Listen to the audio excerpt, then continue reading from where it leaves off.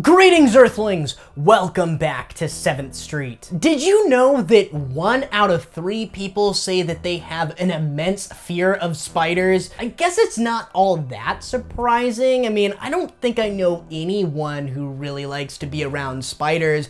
I mean, I don't have like some big giant problem with them, but I definitely don't want one on me. Spiders are fascinating though. I especially like the YouTuber Exotic Slayer. I love watching his videos of him feeding his tarantulas, but I'd never own one. Anyway, with this introduction running a lot longer than I expected, I thought that we would take a look at one of horror's more underappreciated subgenres, the killer spider movie. See, the only existing specimen of a spider, bigger than a human, for shocking, skin-crawling excitement, meet face to face. 50 creeping black spiders as tall as trees.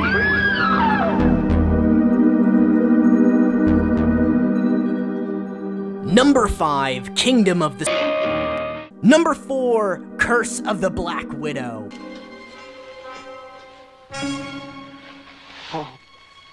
Yes, I know there are probably a lot of scoffing and giggling going on right now, but I am serious. I have really grown to enjoy this little made-for-TV movie of the week, directed by the legendary Dan Curtis, who's probably best known for his trilogy of terror and the Kolchak the Night Stalker sequel, The Night Strangler. And you know what? This, interestingly enough, is exactly what Curse of the Black Widow feels like. Another Kolchak the Night Stalker film. That's probably why I like it so much. Kolchak the Night Stalker is one of my favorite television shows and is criminally underrated. The movies and the show follow a reporter who hunts down different horrific creatures of the night. Curse of the Black Widow is about a private investigator who's hot on the trail of a mysterious killer that murders men and then encases them in a silk cocoon. Wonder what that could be. Eventually, the investigator discovers that the killer is a woman who was bitten by a black widow as a child and now sports a red hourglass mark, I guess. Oh, and every now and again she transforms into a huge spider puppet.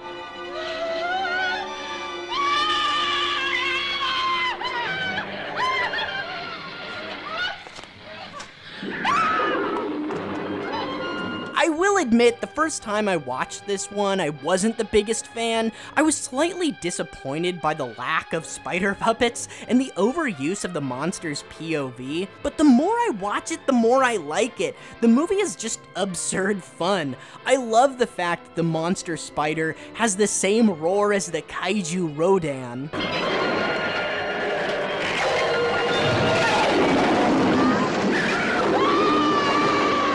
I love the fact that you can clearly tell when they're using a stunt double.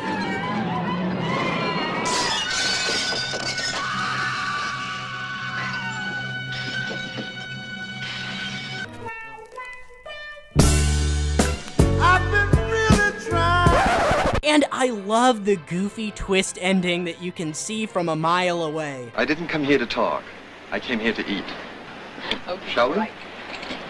Jennifer! Time to eat!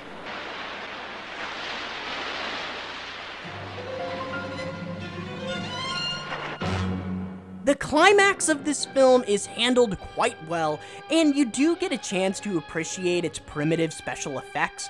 The goofy mystery is also compelling enough. The twin aspect at least keeps you guessing throughout the film. My only thing with this movie is, I think the story would have done a lot better and been a lot more exciting as a 30-minute episode of Kolchak the Night Stalker, but I digress. Curse of the Black Widow, man. Check it out.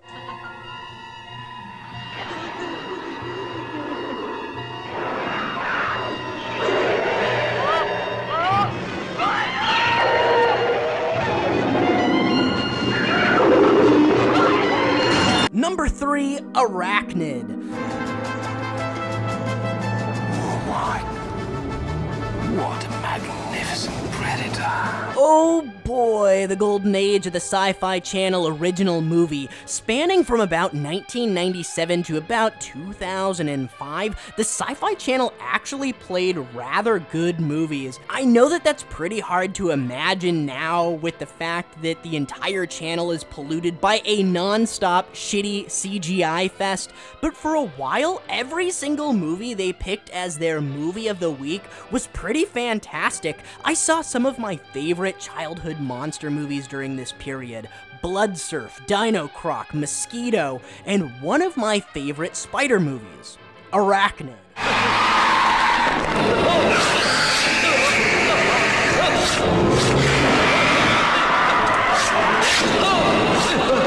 Arachnid is produced by Brian Yuzna, who's best known for his body horror film Society, but he also produced and directed a number of genre classics like Beyond Reanimator and Return of the Living Dead 3. That should give you a pretty good idea of the type of monster movie this is going to be. The movie opens with a stealth fighter pilot colliding with a translucent UFO over a tropical island in the South Pacific. Somehow managing to survive, the pilot stumbles upon the alien wreckage where he comes face to face with a being from another world. That is just before a giant alien spider takes them both out. Within the first 2 minutes, this movie has gone completely off the rails, setting up a fantastical concept. But believe it or not, the movie reels itself back in, centering around the pilot's sister, who teams up with a group of doctors, mercenaries, and scientists to venture to the island, where they of course run into the giant alien spider who has them all for lunch. The movie is incredibly action-packed and fast-paced with lots of gore and blaring machine guns. My favorite thing about this movie is how gross it is, and that's not just in terms of the gore. The spider puppet is extremely well made for the budget. I mean, just look at this thing. Leon! That spider really gives you the creepy crawly vibe, doesn't it? Wouldn't it be cool to see this thing burst out of a human skin?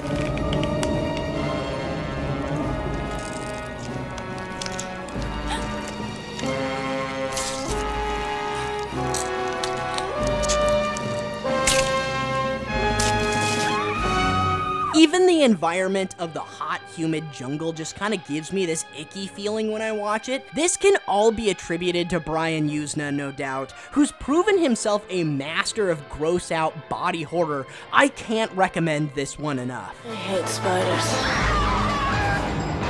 Number 2, Tarantula. A blunder that transformed a tiny insect into the 100-foot spider that was now ravaging the panic-stricken countryside.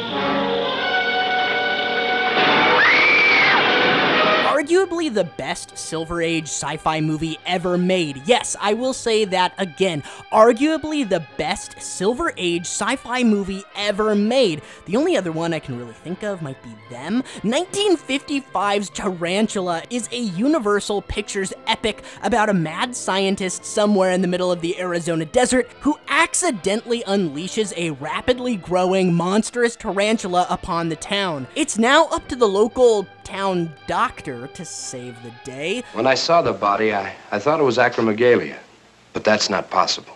Acromegalia? Yeah, it's kind of strange. John Agar just sort of wanders around as a local physician, barking orders at the police and the military, telling them what to do and where to go in order to combat the spider. I understand that he's the main character, but I can't help but feel like this could have been an easy fix. Not once in the movie do we see him actually doing doctor things, really. He could have just as easily been the town sheriff. If anything a man hates is to be told he's wrong when he knows he's right. I knew Deemer had burned your tail. Listen, I'm just a country doctor, but I know what I know. Anyway, the highlight of this film is the second act non-stop giant spider rampage through the countryside. Look at these effects. They're pretty darn well done, and at times it's actually kind of creepy. I mean, after all, we are looking at a real tarantula. Now, of course, this is a pretty common effect, especially during the 1950s and 60s, using a real animal with either miniatures or somehow matting it into the scene, but Tarantula is maybe the best example of this technique. I'm not exactly sure, but I think that it's the high contrast black and white that blends the seams of this effect so well. You actually have to search the image to point out its minor flaws, which is a testament to Universal's work here. Even the few shots with giant spider puppet legs are spliced in rather nicely. A couple of the film highlights include the dynamite roadblock,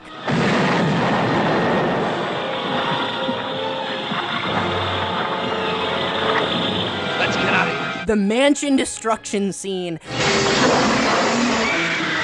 and the end of the movie, which is pretty cool, but just so goddamn abrupt. After trying to blow up the spider with dynamite and shooting him with machine guns, the military calls in an airstrike, and it works. Movie over. Oh, and apparently this is Clint Eastwood's second role in a movie ever, playing a jet pilot, so there's that. Dropping napalm, follow an order. The movie is overall extremely entertaining, and one of the best examples of the monster on the loose genre. Number 1, Arachnophobia. He came across one of the offending spiders a couple hours ago.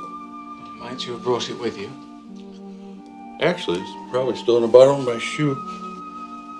Yeah, I mean, obviously, Arachnophobia is going to take the number 1 spot. Not only is it the most popular spider movie, but it's clearly the most well-made and, frankly, the creepiest. Every time I watch this movie, I spend the rest of the night nervously scanning the floors for spiders and freaking out at the slightest touch from anything resembling a creepy crawly. The movie is just so damn effective in its ability to make you uneasy. Arachnophobia stars Jeff Daniels and John Goodman and was directed by Frank Marshall, which would explain why the movie feels so much like a Spielberg film, as Frank Marshall was the co-founder of Amblin Entertainment. Rock and roll. The movie begins with a team of biologists locating a new species of highly venomous spider in the Amazon rainforest. The spider is then inadvertently shipped back to a small town in North America where it breeds with a common house spider, causing a major infestation that begins to kill the local population. Part of what I find so eerie about this movie is the fact that the pseudoscience here is reasonably plausible, and the spiders are basically just poisonous crossbreeds of ordinary-looking house spiders. They're no more and no less aggressive than ordinary spiders, there's just a ton of them. This is what makes the movie so unnerving. The spiders look exactly like the spiders you see in your house all the time, and the few times of year that you wake up with an itchy spider bite, odds are it came from something that looked exactly like this. Everybody just get up very slowly. Thank God this movie was made in the 90s, and the studio used for the most part real spiders and some really well-made puppets, because nowadays this movie would obviously be entirely CGI, and it wouldn't have nearly the same effect. I saw this movie at a really young age. Like I said, it feels a lot like a Spielberg film at times, and it's pretty family-friendly, which is something that I find so incredible about Arachnophobia. It's a PG film that to this very day still causes me to check my shoes before I put them on, check the shower for spiders before I get naked, and I always make sure that my cereal is closed up nice and tight. Anytime you have a movie that literally changes your life habits out of anxiety, you know you have a winner. I saw a web. There is a web in the barn. A web would indicate an arachnoid presence. Well, that's it, guys. That's my top 5 favorite killer spider movies. I, of course, would love to hear what your favorite killer spider movies are down in the comments. And right now, I have a poll going on my YouTube page where you can vote to see what type of movie I do for my next Reference This Film review. Until next time, guys. Takes the form of a giant spider and kills. That's right. That's exactly right. That's it. It's quite colorful.